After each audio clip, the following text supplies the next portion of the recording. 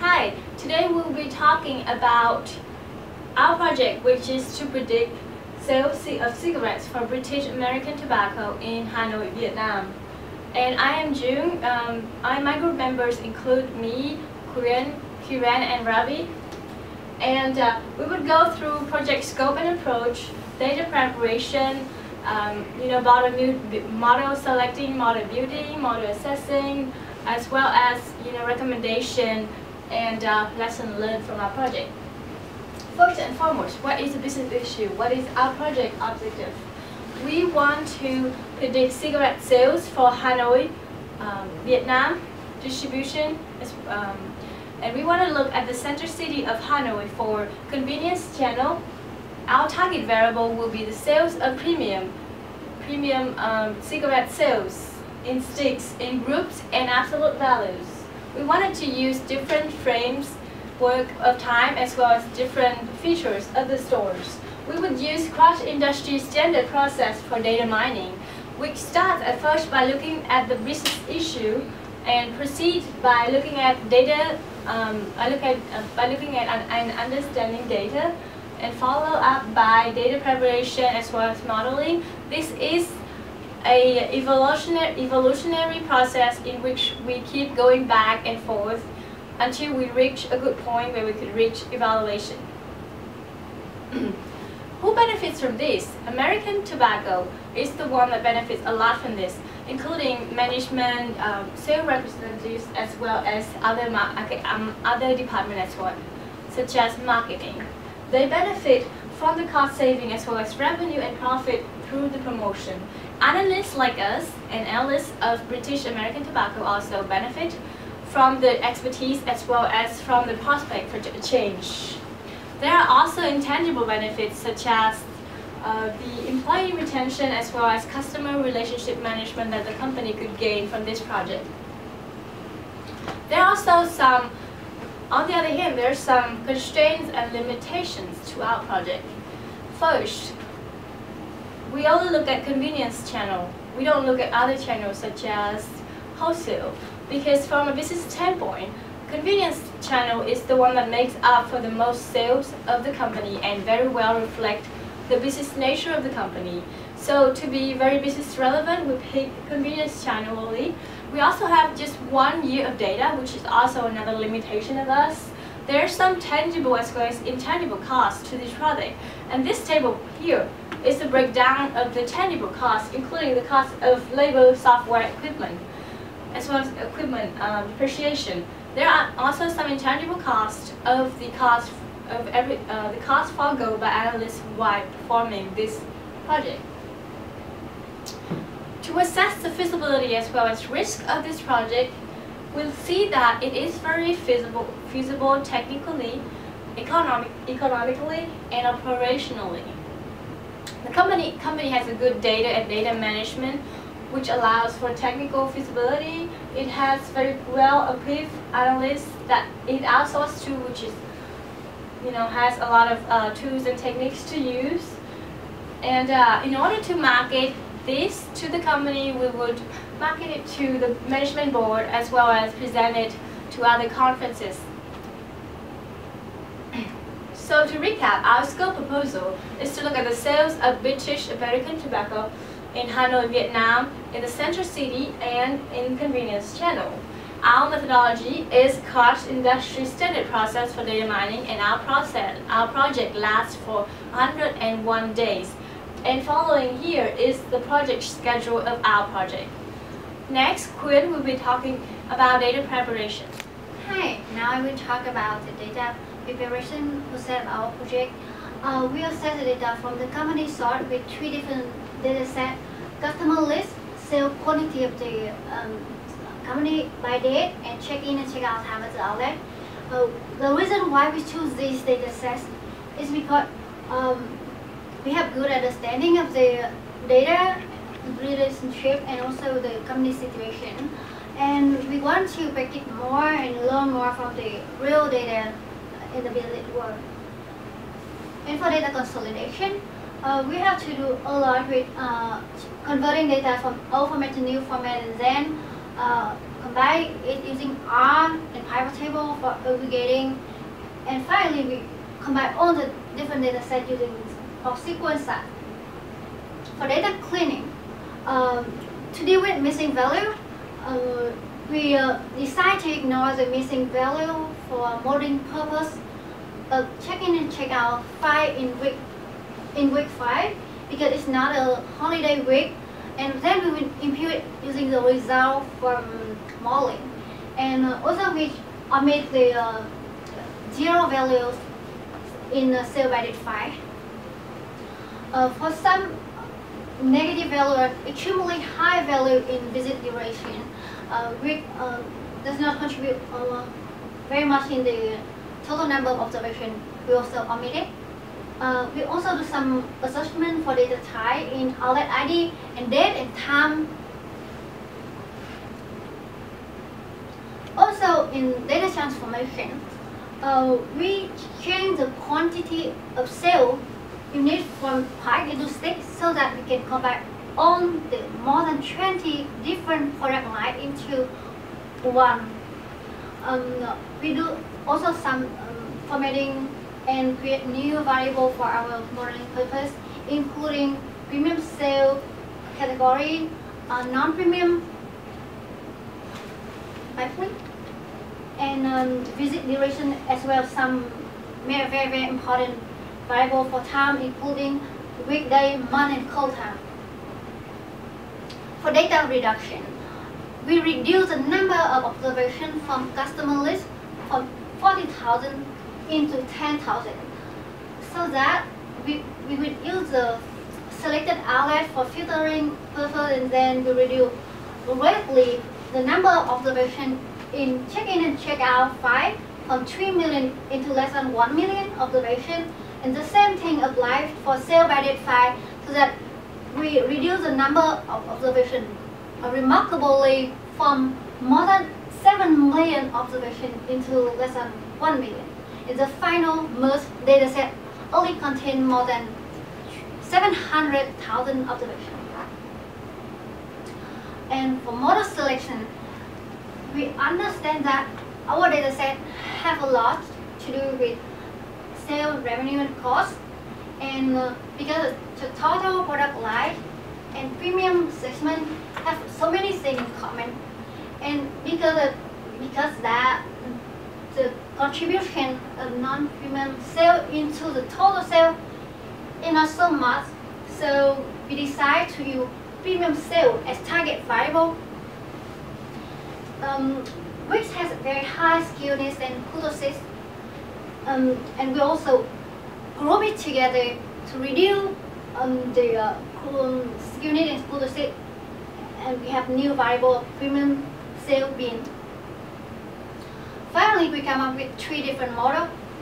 Decision tree and logistic regression have a target variable as categorical of premium sale, and the last model, time series exponential smoothing, using target variable as absolute value of premium sale. And now Kiren will talk about model building. Thank you, Kiren. Next we are going to see about the model building factors. The decision tree and the logistic regression were built using IBM SPSS modeler. Initially, it was connected to the data partitioning node, in which 70% of the data was used for training.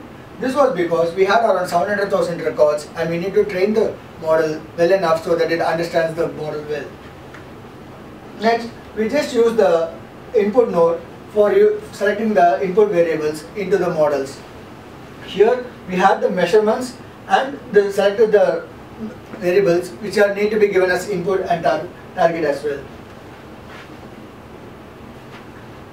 Then these filtered data were given as inputs for both the models, like here in the regression model and here in the decision tree model. The parameters for each model were set separately. This is the first model that we are going to see, that is the decision tree model. In this, we selected the surrogate levels to be 5. We didn't dig into so much deeper data because the number of records were high enough, and we just wanted to see what are the most important factors that are going to affect them. Next, we selected the impurity measure to be Gini. The Gini gives us an estimate of how much the number of variables selected are going to be wrongly interpreted. The entropy method was not selected because the input variable had more number of values that are not distinct enough. The validation data was used for the analysis of the results. Here we could see that the standard deviation is 0.2 in the training, testing and even the validation data. So it gives a good data for us. Then we saw into the importance of the variables that are used in this project. First we came to know that volume is the most important factor. The volume in a sense is the volume of the shop which is going to be selling these products. The next important variable was found to be the month of sale. The month of sale was defined by 12 different values for each particular month. The decision tree gives us a detailed report for this. There are various factors that could be analyzed from this, and if you could take, for example, say this one as the factor, we could interpret it like if the month is going to be 2, that is if it's going to be February and the team or ID is going to be 0, that is there is no team or representative, then there is going to be 7.42% of sales probability that could be predicted well. The next model that is built is the logistic regression model. For this model, we included only the main effects, and we used a multinomial procedure because the target variable had 4 levels. The variable importance was also studied for this model, and we found that van ID is the most important factor. Van ID is the representative ID who is going to each specific outlet and going to market the products. The next important variable was found to be the month, like in the decision tree model.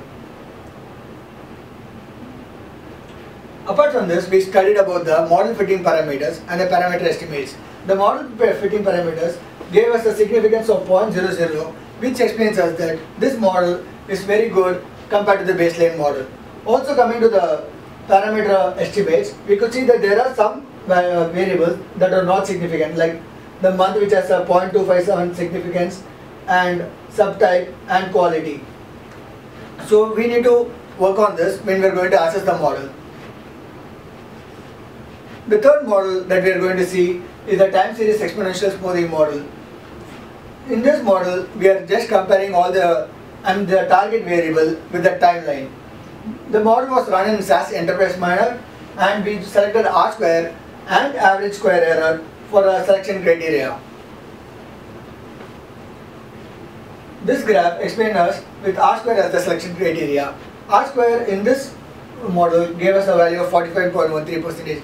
That means this model predicts 45% of times the correct value of the target variable. When we are taking the average square error as a selection criteria, it gives us 52.29 times the correct output variable.